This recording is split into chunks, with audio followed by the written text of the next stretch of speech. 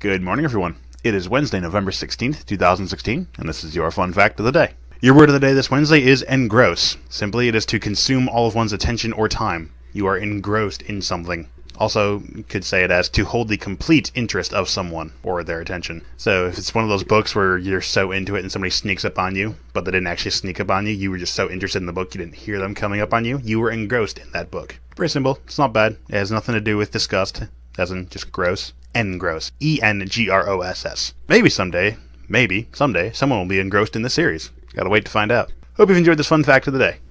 See you tomorrow.